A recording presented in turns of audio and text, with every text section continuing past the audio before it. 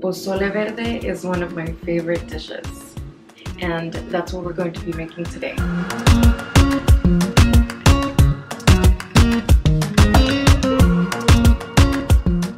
Today is Dia de los Muertos. A few days ago it was Halloween, so that means that we are now officially in the holidays. Today is Dia de los Muertos, so I'm feeling a little festive. It's one of my favorite holidays. We're going to go to some festivities after we make this. My family's coming over, and you may even see my mom and some of my family here. Honestly, this is the very first time that I make Pozole Verde on my own. I've made it with my mom before, so in a way, if you're making this, I'm right there with you making it for the first time on our own. It may look a little bit overwhelming. This isn't a quick recipe. A lot of the Mexican dishes take a long time, patience, and in a way love to make it happen. There are a lot of ingredients, there are a lot of processes, and I will try to make this as smooth as possible. Granted, it is the first time that I make it on my own, and I asked my mom for the recipe, but I am making a little bit of changes and adding and taking away some things. So let's get started with the ingredients, and then I'll walk you through all of the other things that we're going to need for this recipe. Let's start with the meat that's right over here. I have approximately 13 pounds of pork shoulder. We are going to use, as far as seasonings go, ground cumin, salt, Mexican oregano, and black pepper. To make the broth, this is what you're going to need.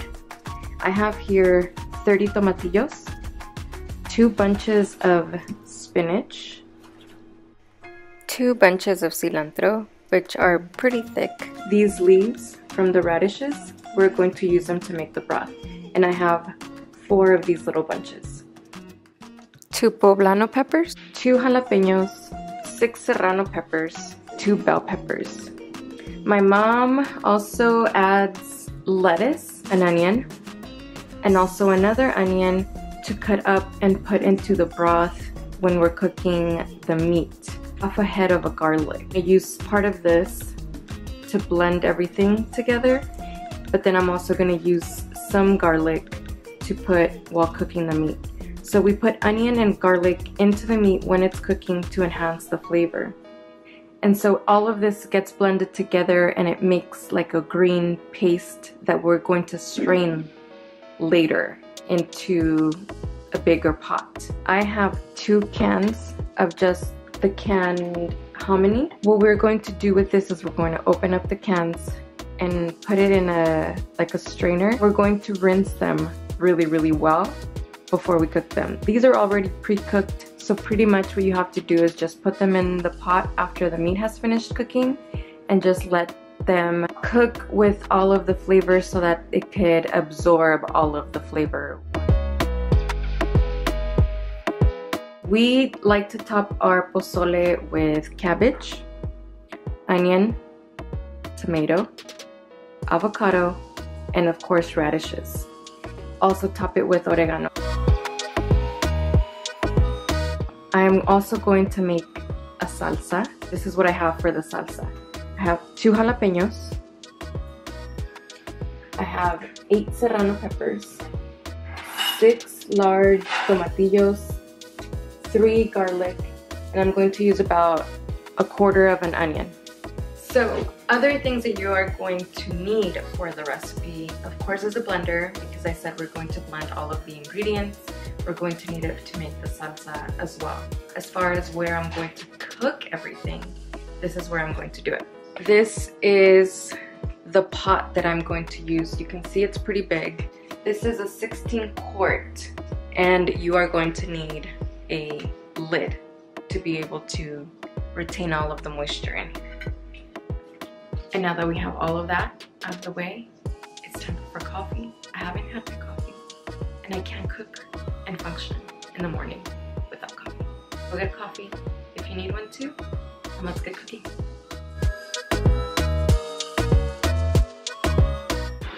What I'm gonna start doing right now is actually filling up my pot with just water, and I'm going to fill it up about halfway. That way it gives me enough room to put all of my meat in there and just let it cook slowly.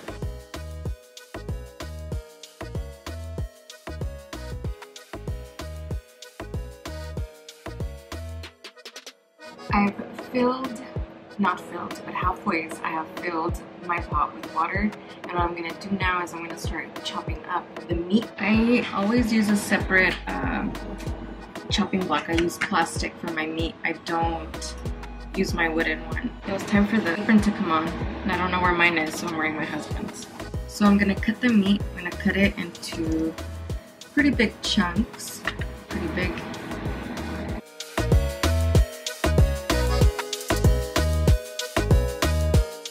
You can leave the fat if you want. You can clean it up if you want to. I like the flavor that it releases into the broth, so I will be leaving as much fat as I can. So just a question for all of you out there. Have you ever had Pozole Verde? I remember when I first saw it, it was at a company party when I used to work in like the fast food restaurants when I was still going to college. And I saw it and I was like, what is this? Green pozole? And then when my uncle got married, who lives in Colorado, we went out there and his wife's mom, so his mother-in-law made a Pozole Verde, and I was still a little hesitant to try it. And then when I tried it, my gosh, it was like the best. And my mom got her recipe, and it was amazing. So I think that the 13 pounds that I got kind of look like it's a lot, but beef and pork, when you cook it in these kind of dishes, it tends to look like it's so much, but it does reduce its size after it lets go a lot of its fats and its juices, and that's part of what becomes the broth. So as you can see, I have the water and I'm gonna put salt in it, and I'm gonna put quite a lot of salt, and then I'm gonna start putting in my meat. So I have kosher salt, and just kind of watch how much I'm adding in.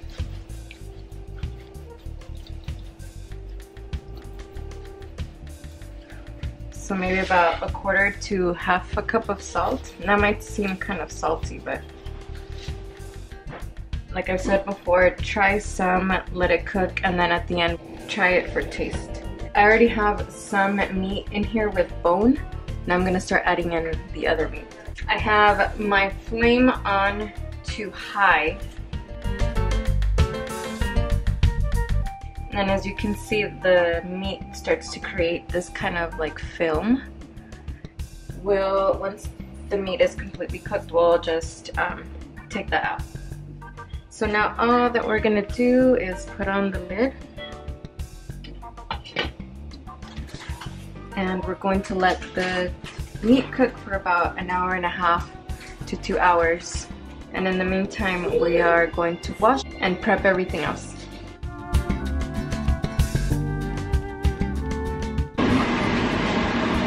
So my family's here and you might hear a lot of voices, but what I'm going to do right now is I'm just going to start prepping everything so you can see what I'm going to do. We're going to cut and clean the cilantro, take off the stems, put everything into a container so we can rinse later. Now we are going to clean off the spinach, take out all the leaves that are not good, and then also cut the stems and put them in that container. Now we are going to take off the stems from all of the peppers, put them in another container so that they can be washed.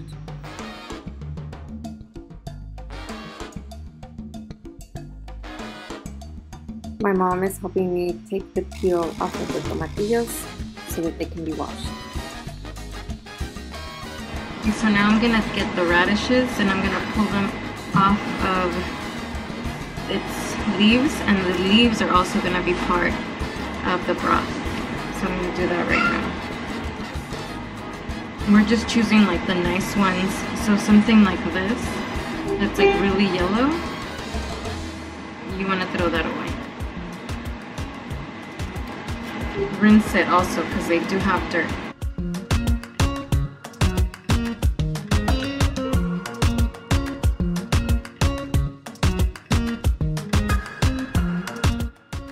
I mentioned in the beginning that my mom used romaine lettuce, so we're going to use 1 head of romaine. We're going to cut the end and take off the outer leaves, and then we're going to give it a rinse, and this is also going to be used for the broth.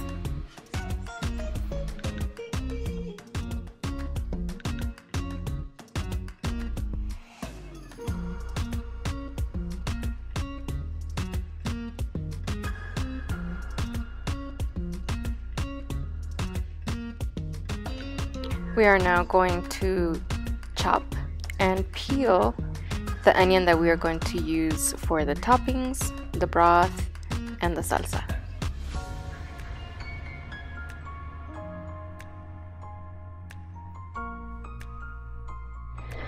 Okay, so now we have everything washed. What we're gonna do is I'm gonna start chopping up like the peppers so that we can put them in the blender and start blending everything. Not everything's gonna fit in the blender, so we're gonna do it in batches.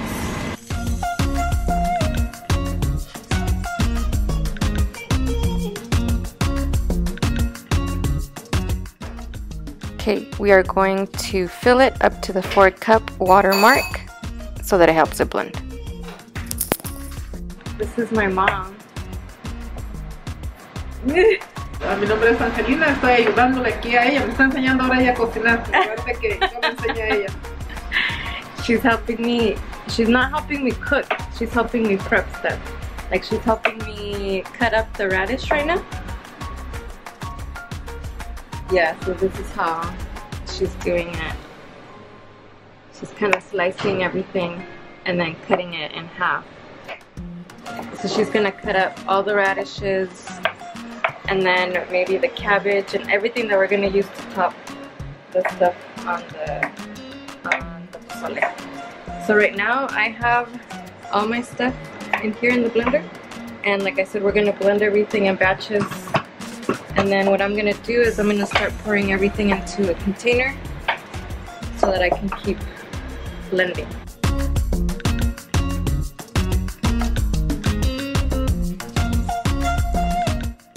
On the 4th batch, I started to add the broth from the meat so that I wouldn't continue to add more water. This is what the end product will look like, and there look different colors here because I mixed everything differently, but everything's gonna go together.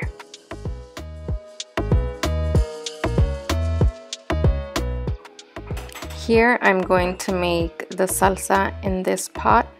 I have all of the items in this container, and I will be adding in all of the tomatillos. I have half of an onion, but I'm only cooking a quarter, and the rest I'm putting it in the blender raw. I have 3 garlic, but I'm only cooking 2, and I am going to put 1 raw into the blender. I'm putting all of my serrano peppers, the jalapenos, and then I'm adding water to cover everything. While everything is cooking in the blender, we put the onion, cilantro, and garlic. We are also going to add some salt, a few pinches of salt, and then taste it and make sure that it has enough. You can tell the color of the tomatillos has changed. So now that means that it's ready to cool off to put in the blender and make that salsa. Okay, so in here I have the tomatillos, the peppers, and everything else that I had already put. And I put some of the water that was in the pot to help it blend.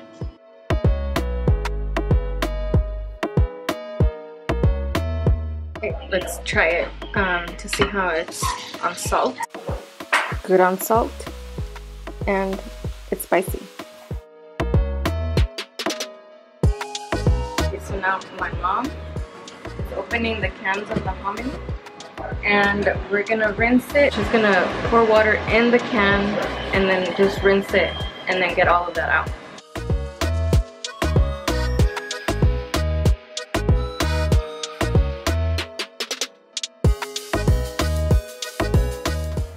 Okay, so we're gonna check the meat to see if it's ready. I think it's been cooking for almost 2 hours. And look, it's like already falling apart. It's really soft and tender. So now what we're going to do is we're going to add in the hominy and the chili and all the paste, the mixture that we made is gonna go all in here. Okay, so now we're gonna add in the hominy and more water if it needs it.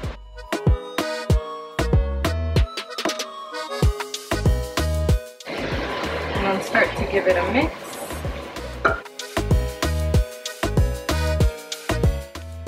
You are now going to use a strainer and pour the green mixture that we made into the strainer, and you are going to stir it and then press on the mixture so that you can release all of the juices. So just as I'm doing here, that is what you're going to do. And of course, all of the green mixture isn't going to fit into one strainer. So again, like we did with the blending, you're gonna have to do this in batches. So repeat the process until all of the green mixture is in your pot.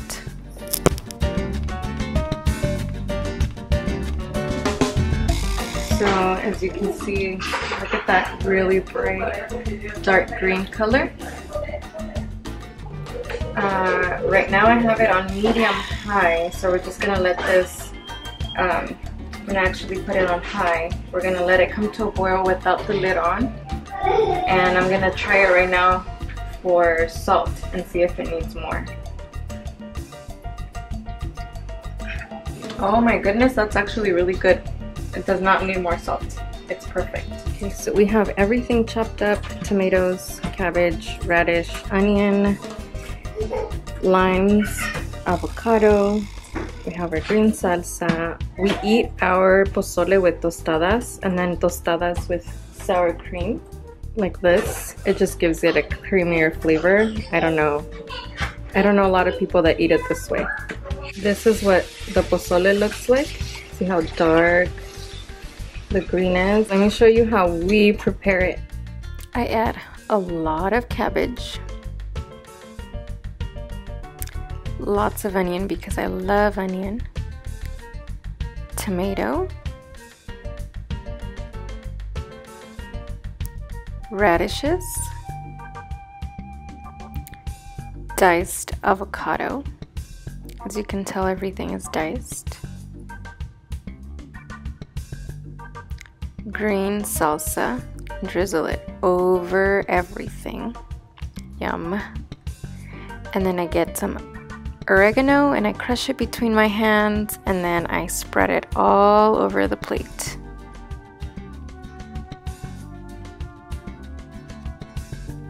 A squeeze of lime. How we eat it is we bite into the tostada with the cream, and then we take a bite of pozole.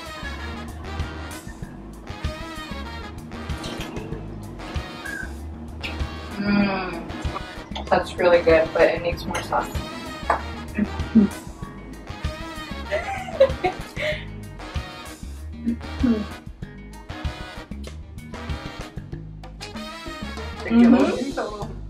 Ya estaba ya con la boca.